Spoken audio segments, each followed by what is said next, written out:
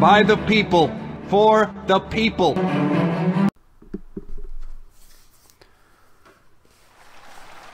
मैं नरेंद्र दामोदर दास मोदी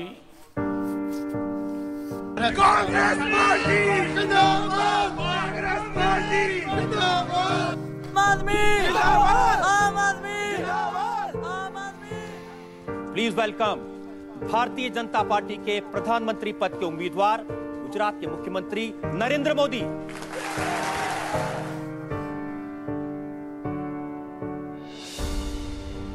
नरेंद्र मोदी जी के सभा में भीड़ ज़्यादा होती है, वो भाषण भी अच्छे करते हैं, बोलते बहुत अच्छे हैं, लेकिन देश की अर्थनीति की सोच बराबर नहीं है। मोदी के नाम को हरी झंडी देने के लिए आडवाणी अब तक तैयार नहीं है।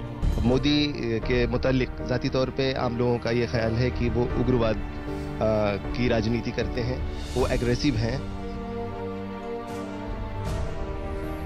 क्या बोले थे भाइयों बहनों,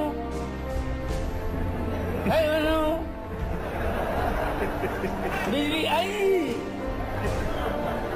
बिजली मिली तो मिली। अरे मोदी जी ठीक से बोलो, नहीं तो ना फट जाएगा। Anyways, it is a call to vote against Mr. Modi. Hitler से भी ज्यादा हिटलर देश में बन गया आप लोगों ने।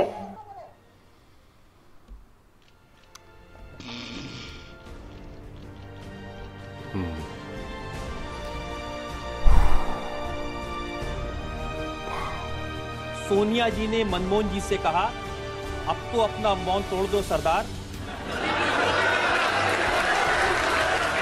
मनमोहन जी बोल पड़े, अब की बार मोदी सरकार।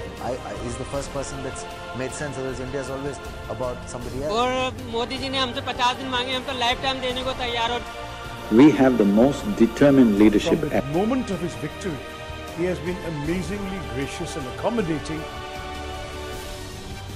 क्या हम सपना नहीं देख सकते? पावर ऑन डिमांड, सशक्त और फौलादी इरादों के साथ साथ जिसके अंदर संवेदनशीलता है, ऐसा नेतृत्व यदि किसी के पास है तो वह केवल भारतीय जनता पार्टी के पास है, और उस नेतृत्व का नाम है श्री नरेंद्र मोदी, जिन्हें हम अपने प्रधानमंत्री के रूप में 2014 के लोकसभा चुनाव में देखना चाहते हैं। शायद कि हम यहाँ से जब जाएं तो मन में यह दृश्य देख करके जाएं कि जून के महीने में देश के प्रधानमंत्री नरेंद्र भाई मोदी को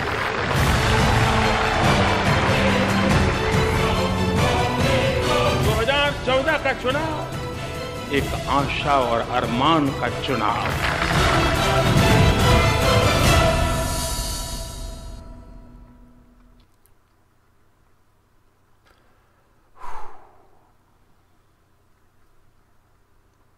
I keep waiting, the ticker's going.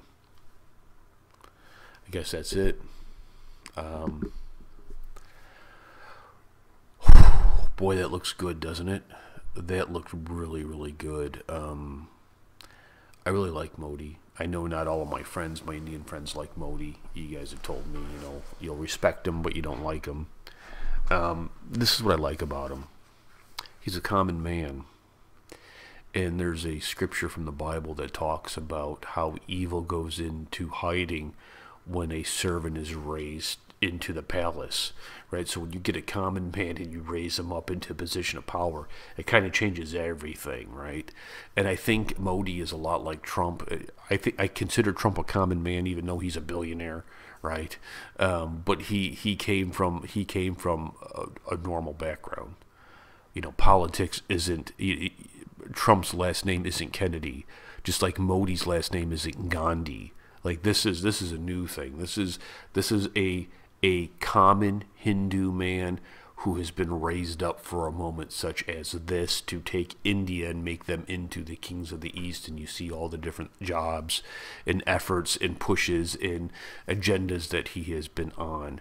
And I really enjoy Modi. I do. All the speeches that I've seen of Modi, things that I see him do, and you know, and I just, you know, wish nothing but peace and prosperity for Modi and his family. And I can't wait to see what 2018 has in store for India.